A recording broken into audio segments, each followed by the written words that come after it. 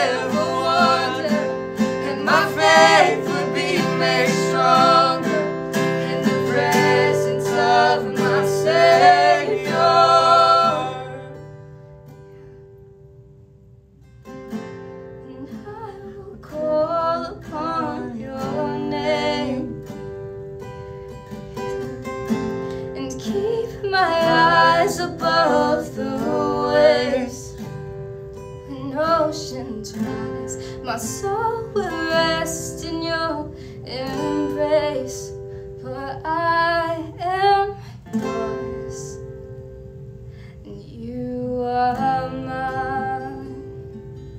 Oh, oh, oh.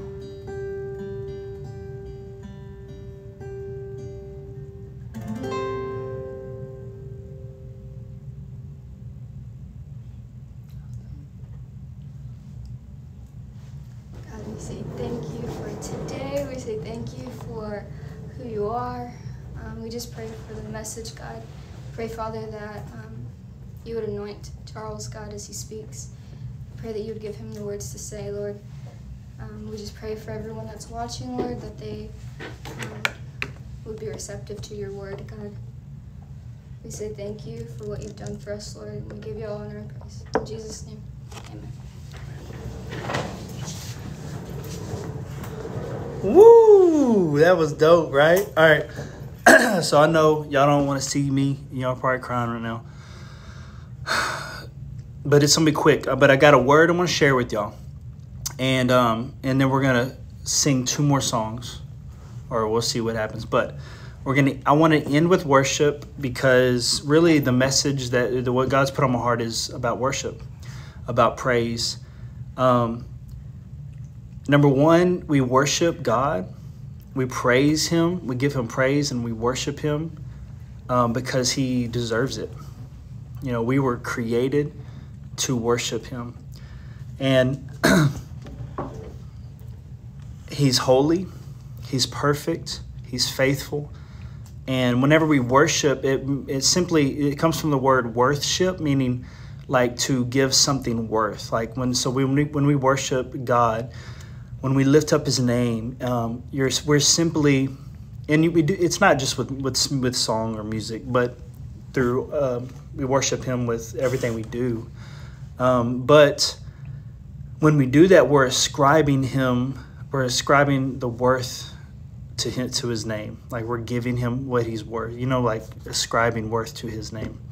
And that's what he deserves, and that's what we were created to do. So I want to share this really cool story. I want to read a couple before I get to that. Psalm 22, verse 3. This is one of my favorite verses. It says, "But you are holy, enthroned on the praises of Israel." Other versions say, "You inhabit the praises of your people," or "You dwell in the praises of your people." Simply meaning, like when we worship God, when we lift up praises to his name, it's like he literally comes and lives, he dwells, he inhabits the praises of his people. So it's almost like whenever we praise him, when we worship him, whether we're in our homes, whether we're at church, whether we're at our jobs, whether we're with family, whether we're just, chilling, driving, whatever it may be, whatever we're doing, when we worship and praise his name, it's like we're literally making a home for God to come and live in, to dwell in. And that's amazing. So here's the thing. If we want God to invade our situation, our life, wherever we are, good, bad, doesn't matter. If we want God to come and invade where we are, we praise him, we worship him, and he comes and he fills that space and he invades the space we're in to transform, to change, whatever. I mean, when God shows up, that's all we need, right? When Jesus walks into a room, the whole situation changes because of who he is. Death, sickness, whatever, it's not even it's not an obstacle to Jesus, So we want him to be where we are, and we want to praise him, and we want to worship him, because that allows him. That's like the avenue by which he comes into our situation. So if you want him in your situation, praise his name, worship him, whether you're by yourself, whether you're with your family, friends, whatever. Spend some time worshiping him, because it's so important. And so there's this story in 2 Chronicles chapter 20 about King Jehoshaphat. It's a funny name. I kind of like it though. King Jehoshaphat is king of Judah. And so he comes into this big dilemma whenever all of a sudden these people come to fight against him. And so we pick up in 2 Chronicles chapter 20. Verse 1, it says, after this, the Moabites, the Ammonites, together with some of the Meunites and some termites, no, I'm playing, I always like to throw in that, came to fight against Jehoshaphat. People came and told Jehoshaphat, a vast number from beyond the Dead Sea and from Edom has come to fight against you. They are already in Hazazon Tamar, that is in Gedi. And Jehoshaphat was afraid and resolved to seek the Lord.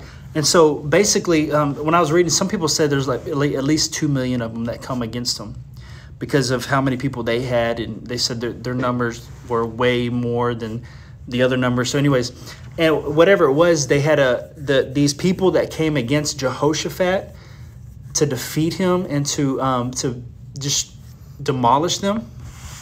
They were way more than the people they had. They were completely outnumbered.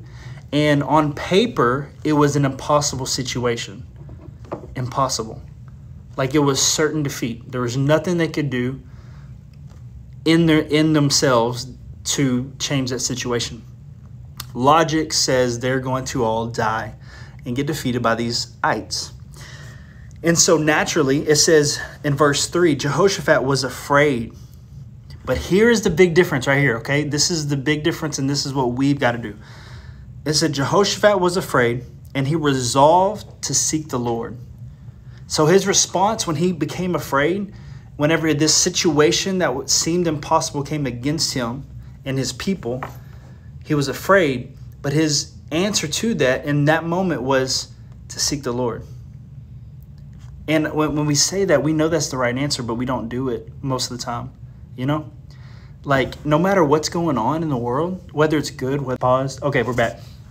No matter what's happening in the world, no matter what's happening in your life, whether good, whether bad, we should seek the Lord. That's the answer.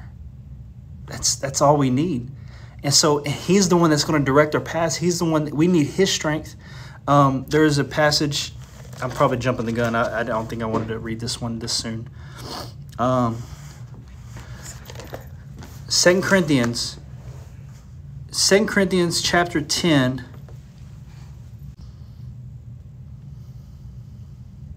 verse 3.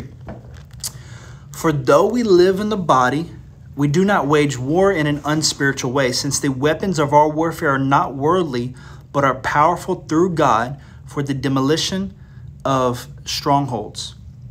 We demolish arguments and every high-minded thing that is raised up against the knowledge of God, taking every thought captive to obey Christ. And we are ready. And so, but the thing is though we live in the body, we don't wage war in an unspiritual way.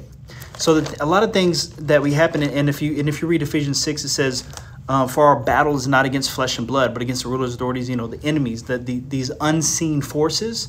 That's what so whenever you have like something, a problem with something, or you got this situation, it's not a physical problem. It may come into that, but it doesn't start there. It's a spiritual, and that's how we fight, and that's how we battle, that's how we win.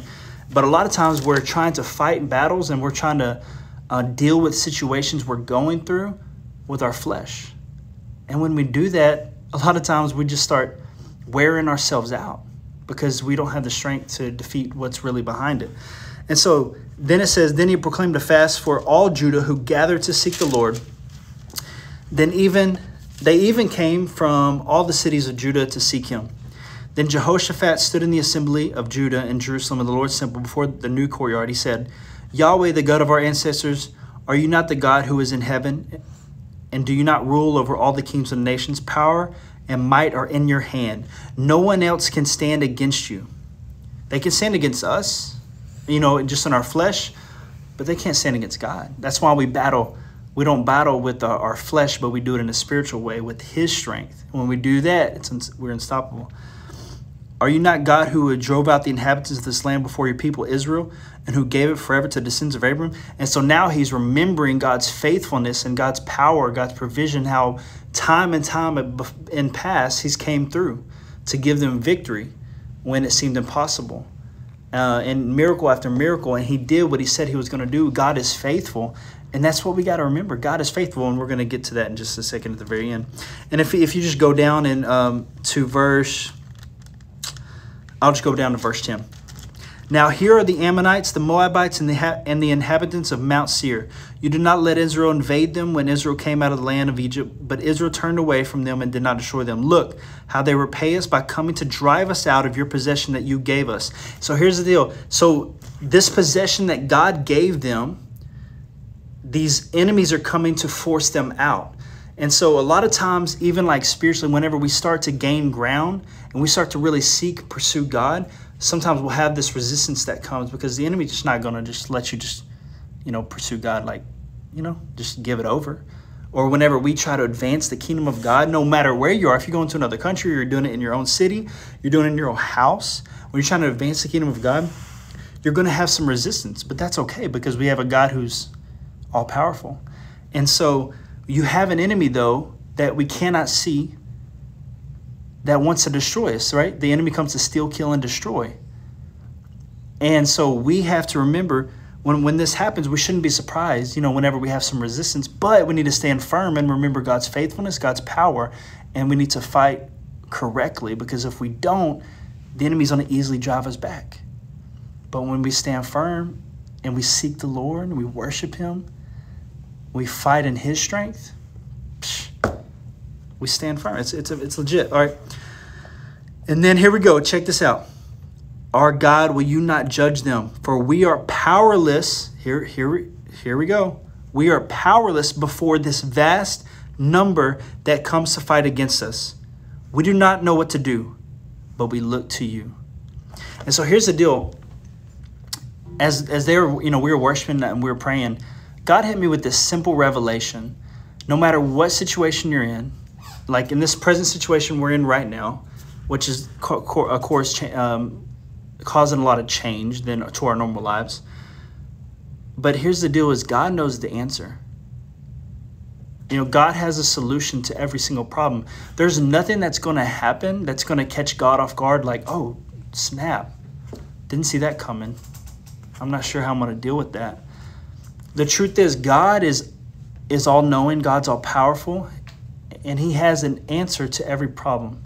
He has a solution to every problem. And he's just looking for people that will come and seek him so that he can give us the answer. We can advance the kingdom of God.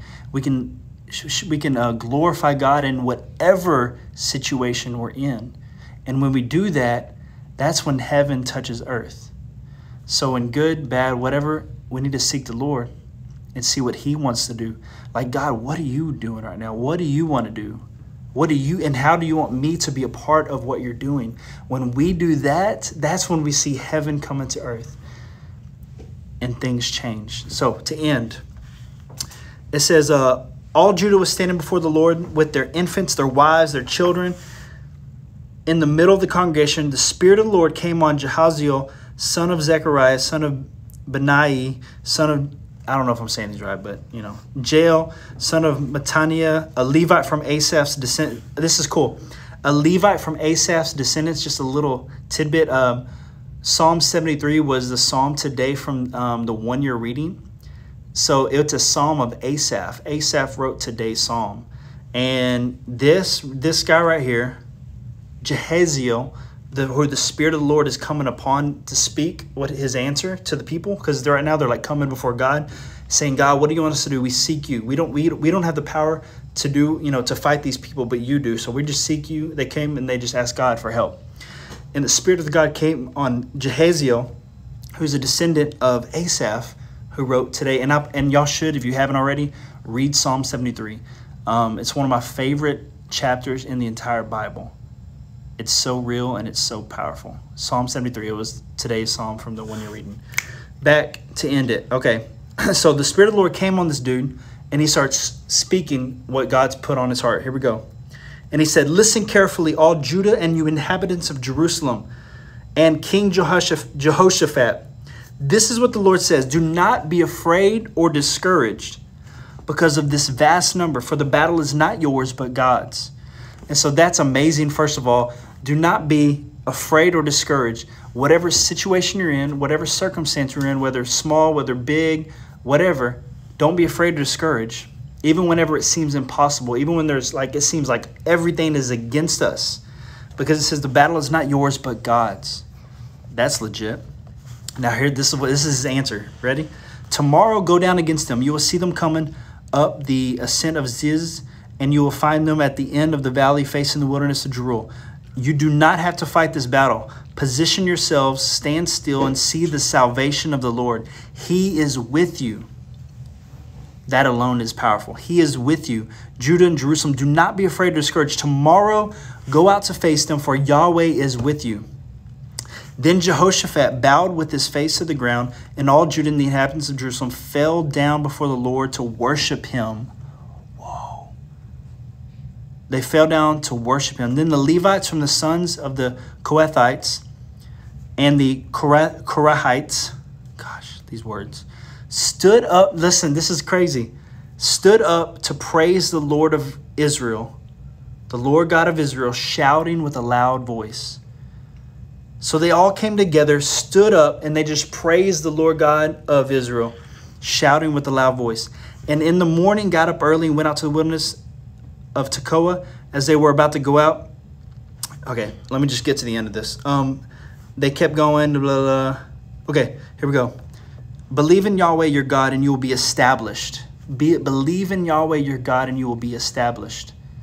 You'll be strong. You'll be firm. Your feet will be secure. Believe in his prophets and you will succeed. Then he consulted with the people and appointed some to sing for the Lord and some to praise the splendor of his holiness. When they went out in front of the armed forces, so these worshipers went out in front of the army, and they were just armed with their voice. Like, isn't that crazy? They went before the army to sing and to praise. They went out in front of the armed forces. They kept singing. And this is what they were singing. Give thanks to the Lord, for his faithful love endures forever. Give thanks to the Lord, for his faithful love endures forever. The moment they began their shouts and praises, the Lord set an ambush against the Ammonites, Moabites, and the inhabitants of Mount Seir who came to fight against Judah, and they were defeated. Is that legit? The Ammonites and Moabites turned against the inhabitants of Mount Seir and completely annihilated them. They started fighting each other. And when they had finished with the inhabitants of Seir, they helped destroy each other. What? When Judah came to a place overlooking the wilderness, they looked for the large army, but there were only corpses lying on the ground. So when they came, they finally looked, and they're like trying to see, what's left or what's going on, or the army that's facing them, and all they see is dead bodies lying on the ground. Nobody had escaped. Then Jehoshaphat and his people went to gather the plunder. They found among them an abundance of goods on the bodies and valuables items. So they stripped them until nobody could carry no more. They were gathering the plunder for 3 days. For 3 days, because there was so much. So not only did God go before them and annihilate their enemies that were coming to destroy them, but then they were blessed with so much more that they didn't have before. So all they did was they stood still, acknowledged God's presence, remembered who he was, and they worshiped him. If we would just seek the Lord and ask him, God, what are you doing right now? What are you doing right now in the city, in the state, in this country, in this nation? And how do you want me to be a part of it? And if we would just do that, if we would posture ourselves like that, he would bring us in to what he's doing, and we get to be a part of transforming this world and bringing heaven to earth. One of the last passages I want to read is John chapter 4, and then we're going to sing. We're going to praise. We're going to worship together because he inhabits the praises of his people. That's how we fight. This is really cool. John chapter 4, verse 23. This is Jesus talking. He says, but an hour is coming and is now here when true worshipers will worship the Father in spirit and in truth. Yes, the Father wants such people to worship him. God is spirit, and those who worship him must worship in spirit and truth. What I love about that right there is that it says the Father wants such people to worship him. He's looking for people to worship him in spirit and truth. And for those people that come, that give their time and say, I'm going to worship you, God, he's going to come and invade our situation, our hearts, our minds. Transform us, give us peace, give us strength. I'm going to tell you right now what we need more than anything. We just need the presence of God. That's all we need. And it doesn't matter what's going on if we have God with us, right? So we need to remember that he is with us because Jesus, because of his death, because he came to live a life we couldn't live. He paid the price that we deserve to pay. He gave his life on the cross. He was buried 3 days, and then he rose from the grave, defeating sin, defeating death for us.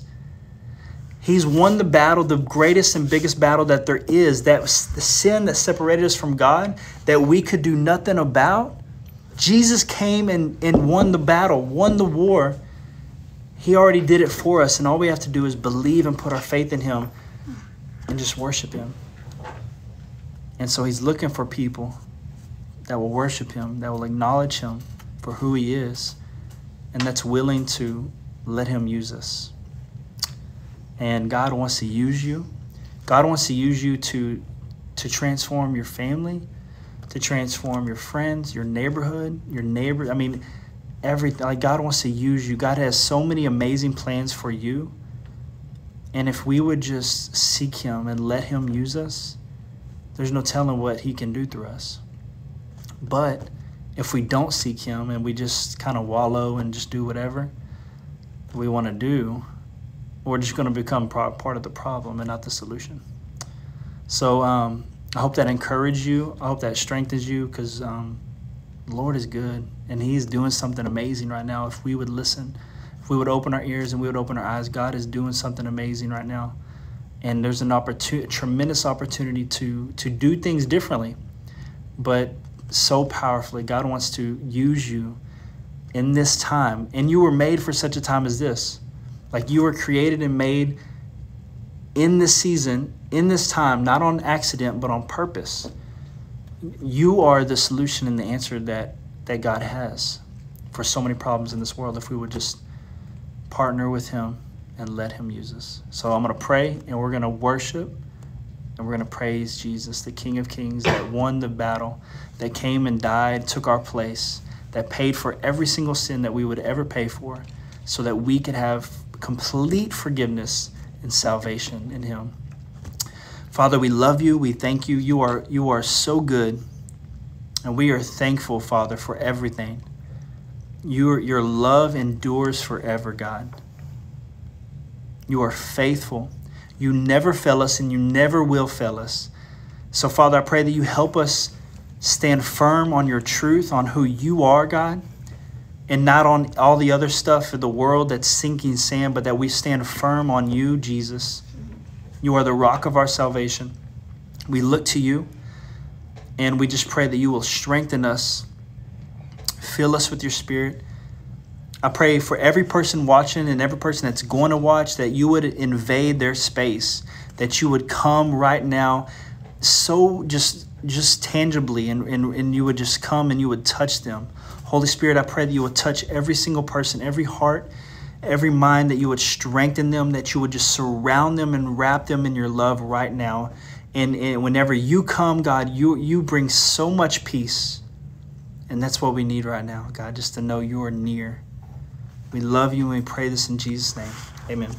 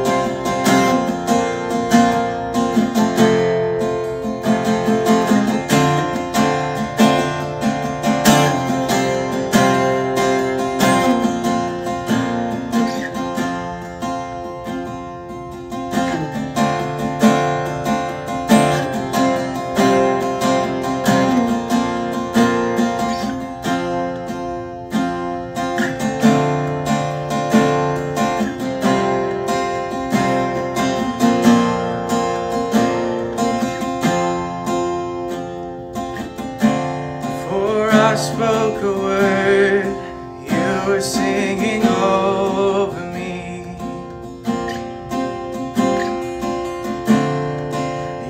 have been so, so good to me. Before I took a breath, you breathed your life in me.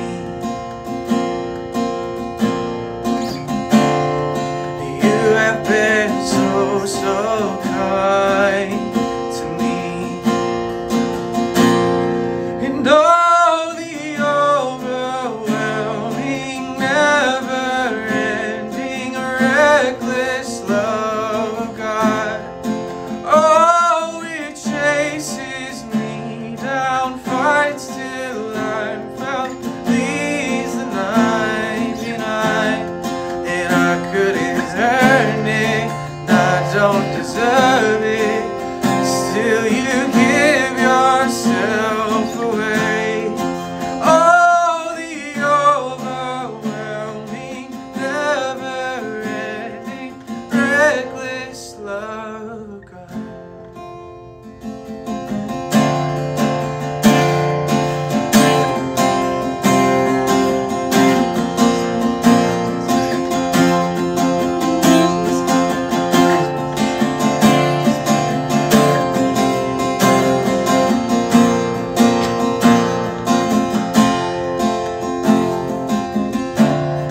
When I was your foe, still your love fought for me.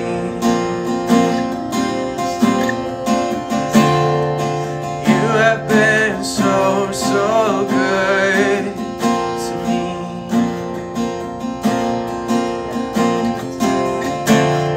When I felt no worth, you paid it all for me.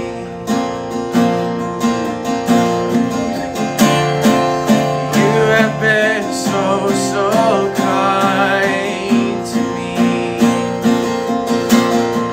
And all the overwhelming, never-ending, reckless love of God.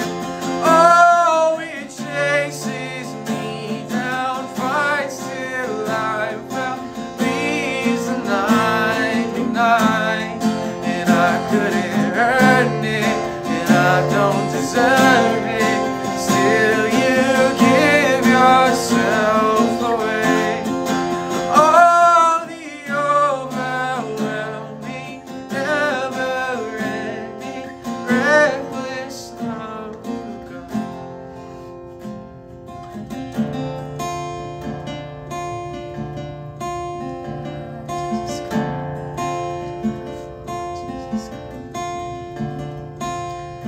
There's no shadow you won't light up, mountain you won't climb up, coming after me. There's no wall you won't kick down, lie you won't tear down, coming after me. There's no shadow you won't light up, mountain you won't climb up, coming after me. No wall you won't kick down, lie you won't tear down, coming after me. There's no shadow you won't light up, mountain you won't climb up, coming after me. There's no wall you won't kick down, lie you won't tear down, coming after me. No shadow you won't light up, mountain you won't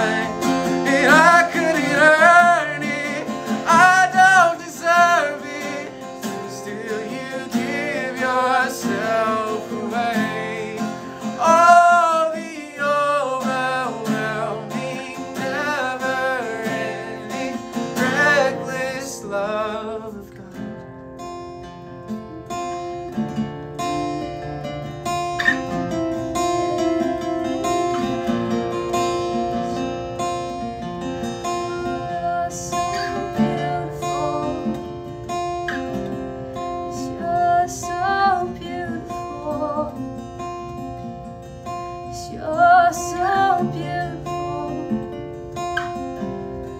You're so wonderful. Yes, you're so beautiful. Yes, you're so beautiful. Yes, you're so wonderful. Yes, you're so wonderful to me. Yes, you're so beautiful. Yes, you're so beautiful to me. Yes, you're so wonderful, so beautiful. You're so wonderful to me. Yes, you're so wonderful, so beautiful. You're so wonderful to me. And oh, the overwhelming, never-ending, reckless love of God. And oh, it chases me down, fights till I'm found, leaves the 99. Yes, I couldn't earn it, I don't deserve it. Still, you give yourself away. And oh, the overwhelming, never-ending, reckless love of God. Yes, Jesus.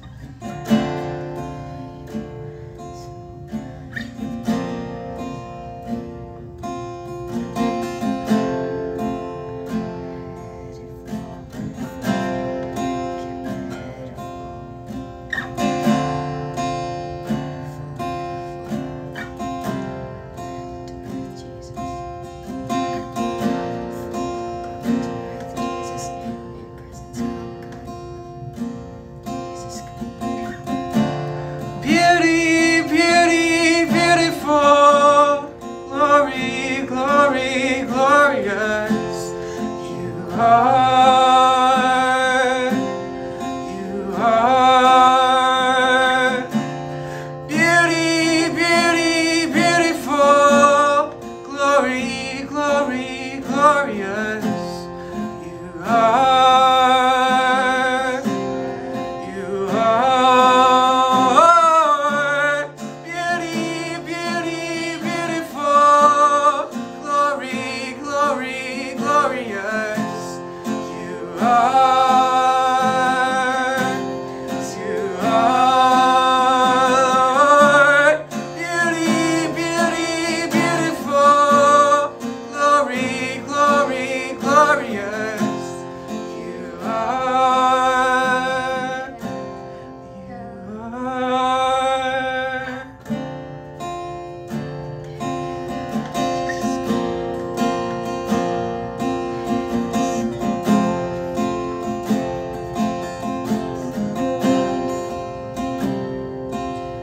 Someone take me into your throne room. Let me see your beauty. Let me see your face. Take me into your throne room. Let me see your beauty. Let me see your face. Take me into your throne room. Let me see your beauty. Let me see your face. Take me into your throne room. Let me see your beauty. Let me see your face. Beauty, beauty, beautiful. Glory, glory, glorious.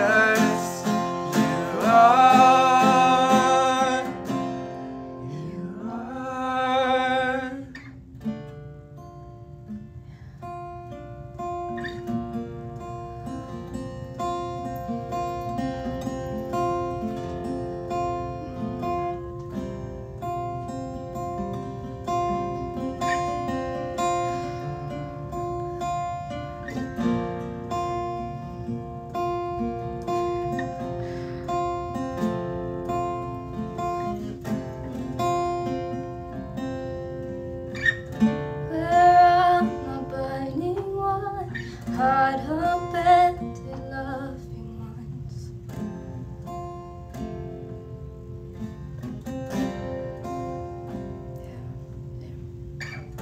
Where are my burning ones, heart abandoned loving ones?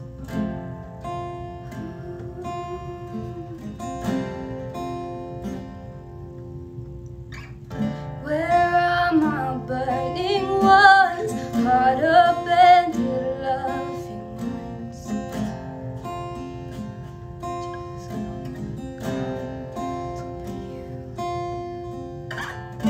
Where are my burning ones, heart abandoned loving ones?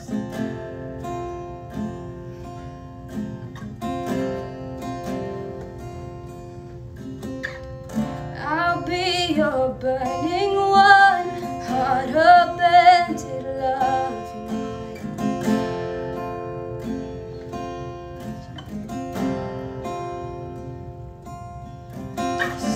We'll be your burning ones, heart abandoned loving ones.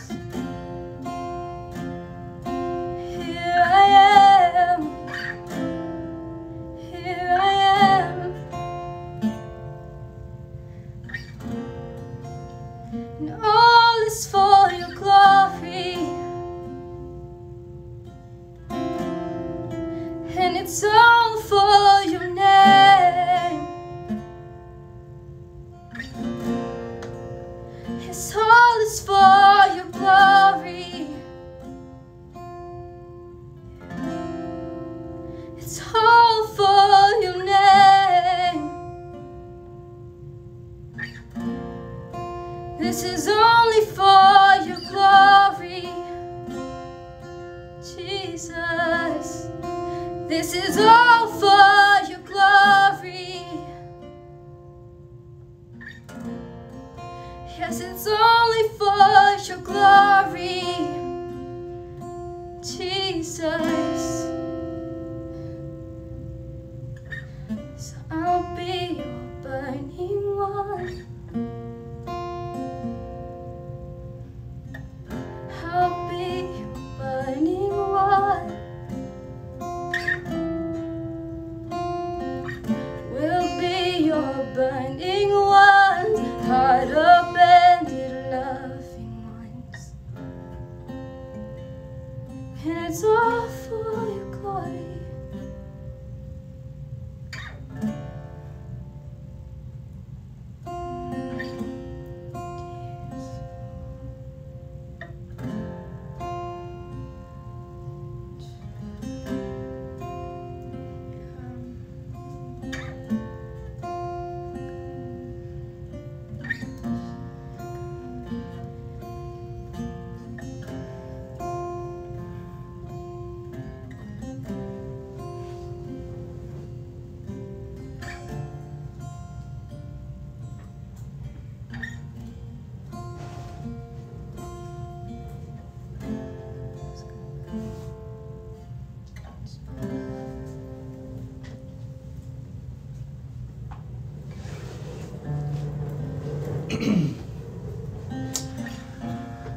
Father God, we love you so much.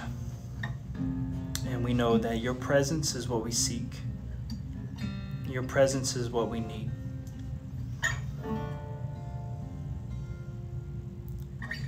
Thank you, God, for loving us, not because of who we are, but because of who you are. You are faithful, you are good, you are holy. And we just worship you.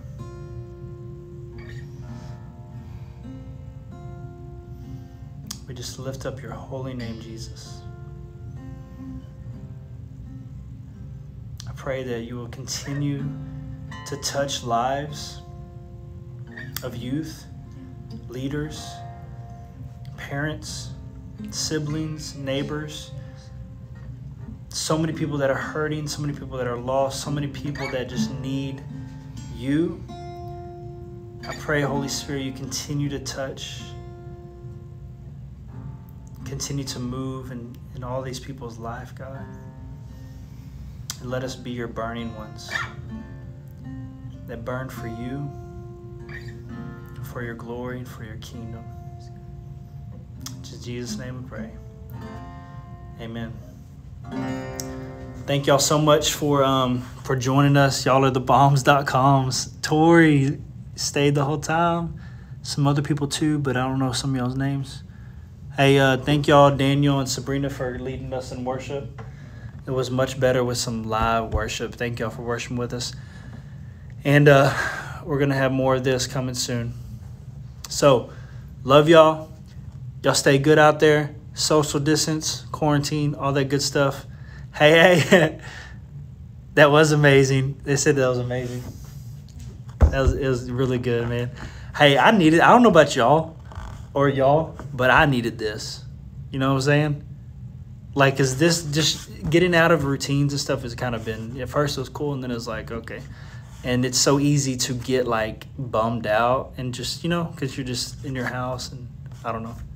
I don't know what everybody's situations are like, but I needed this. This was good for the soul. Yeah. Oh, that's your mom. Yeah, that's cool. Hey, mama. So anyways, hey, love y'all. Y'all have a blessed week, and just continue seeking the Lord wherever you're at, whether it's at home, at work, with family, or by yourself. Seek the Lord and let him use you. Let him step into your situation and transform it all, because we need to fight in his strength and not ours. God is good, and God's got a plan, and God is doing something amazing. Love y'all. Peace out.